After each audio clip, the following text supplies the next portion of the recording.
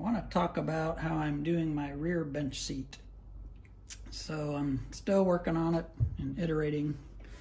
And so what I did is I've got you can see two long pieces, and above the stringers it's angled back just a little. So I don't know if you can see that, where the back on the way that's cut and that one sticks up further. So these support boards are actually at a slight angle in that way, so the seat will be angled back a little bit. And then what I did is I've got a support brace in the front here, right in the center, and the way I wanted to do that, because that could take a fair amount of force of people sitting there.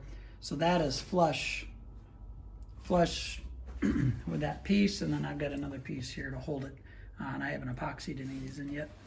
And then the back, that piece is screwed to the floor timber, and then this just sets on it. So this will be able to be removable if need be. I've got a piece here and then another one on the other side, and then these back piece just screws into that, and that's what will hold the seat. And then what I'm doing, I've got that, and then the way that works, or it's gonna work, is I've got these hinges, and let's see if I can show this.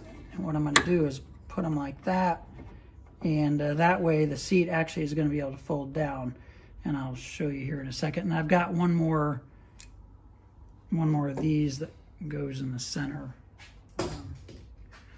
right here, and so that'll go in the center. So there'll be 3 hinges that hold that. In 1 second, I'll show you what it's going to look like with the seat back sitting in there. So there's kind of what that bench seat will look like, or the seat back, I mean, will look like sitting in there. And then now you can see how the hinge is going to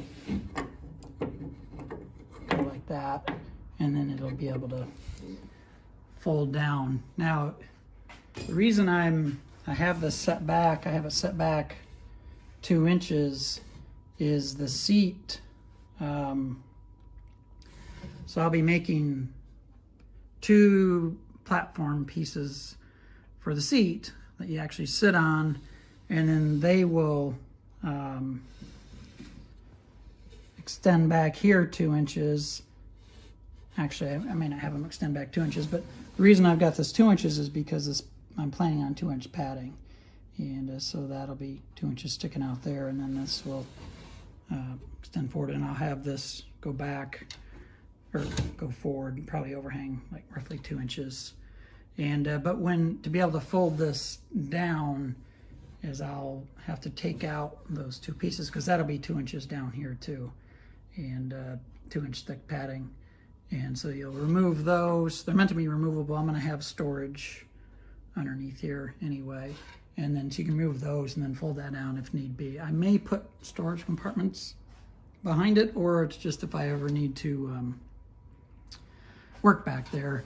Now there's actually going to be framing around the edge. You can see got along the bottom, and I'm having to rework this thing. I had framing all the way around on the back side. You can see those holes at the top, where I've had to actually sand that down because I don't want it sticking up so high.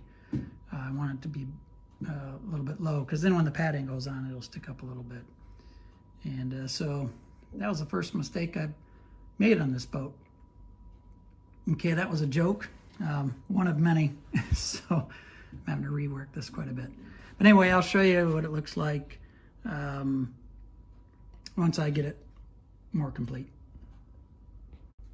One thing I didn't mention before when I talked about how that was supported in the center, but also on the sides, I've got little feet, one there, and then there's one, there's in the back. And the same kind of thing, I have those little pieces sitting flush with this, because otherwise there's nothing to hold it once you get out here, nothing to hold it up and down. And then I've got a little part that you can see. And there are many different ways to do this.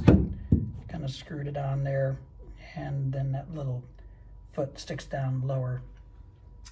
And so kind of like I did here in the center, but just a smaller scale. And there you can see the two little support pieces for those feet over there. So So now the seat back is mounted with the 3 hinges, and there's that third brace that I put there. One thing I didn't mention before is the height of where this goes up. This is flush with this surface, goes up, and it's 2 inches because the 2-inch foam, if you remember, to fold that down, I'll have to remove the seats. The parts that people sit on, the padding will all come in one piece. But then there's 2-inch foam on here, and so when you fold this down, I needed it to be 2 inches above that bottom edge. That way it can fold down. And so there you can see the I guess framing, or all pieces in place there. I still have to epoxy all this, but I might put one vertical member here. I'm not sure. I don't know if I really need it, but you can see how that works. And so I'm pretty happy with it. And just for reference, from the back edge of this long piece to the front edge of this one is 15 inches. And I plan on overhanging 2 in front. And so that'll make my seat 17 inches deep. And I think that's pretty good. So that's what that looks like.